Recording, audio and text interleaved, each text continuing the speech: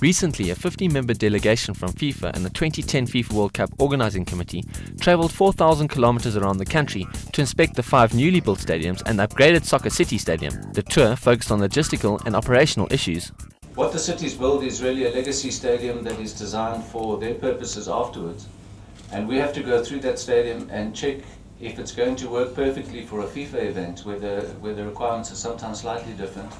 And then where there needs to be changes made, we have to identify what still has to happen in terms of building overlay. Overlay is a term that means, essentially means temporary structures. So obviously these stadiums are not built with massive stadium media centres, but we need them for the World Cup, so we look at the location of that kind of thing. So what we would typically be doing on a day is going through each of the constituent groups, and as we would get to the stadium, the competitions group, for example, would examine where does the team bus arrive, which gate does it come through, exactly which road does it take, where does the bus park, the players get off the bus, which passage do they use to get to their dressing room, how do they get from there to the field, can we get the stretchers, if a player is injured, can the stretcher get through the door? And it's really examining in the minutest detail the operationalization of that stadium and checking that it works for every constituent group at the same time, because you could easily say, have the marketing people go out and do an inspection and lay out the stadium in such a way that it works for marketing, but that may impact on the other groups. You know, you look at things like the referee after the game, which path does he take to get back to his transport, because he may have given a penalty against one of the teams and you wouldn't want him walking through the dressing room area of that team. So we've got to be careful that we get the operation absolutely perfect. In addition to taking a look at these stadiums, we also had a separate team that went out to inspect the venue-specific team hotels, the FIFA hotels that we have in each of the respective host cities, as well as the training venues. So we went out with the competitions team to take a look at those facilities. As many of you know, several teams have already come to take a look at some of the facilities, and we want to just monitor the progress, much like the stadiums, on where we are. The reports that I've received is that we are happy with the training venues. Obviously there's more work that needs to be done, and you should have more work to be done at this particular time, but we're comfortable with the locations and we'll continue to have inspections of those sites.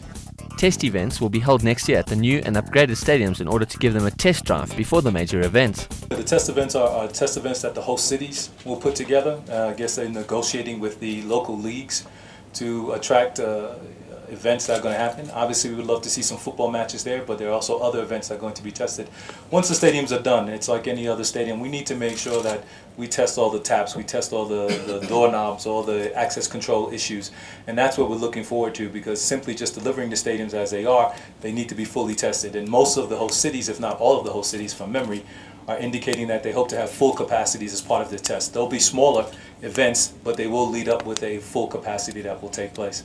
With South Africa's 2 biggest sports sharing stadiums, there's been speculations that this could leave bumpy pitches for football games. This was a problem over the Confederations Cup after the Lions rugby tour. Yeah, just on the issue of the pitches, I mean, I think it was clear that we learnt a lot in the Confederations Cup.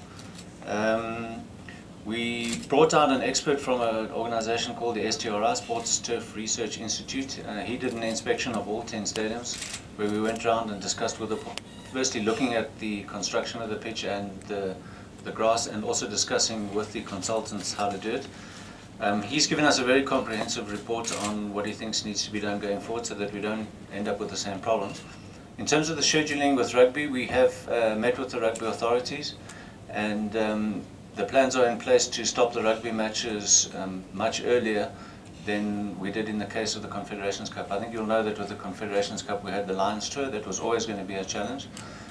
But we won't have the same situation with the World Cup, and we'll stop well before. So we are monitoring the pitches on a regular basis. We have experts who go out regularly, and I'm confident that they'll be top class by the time we get to play.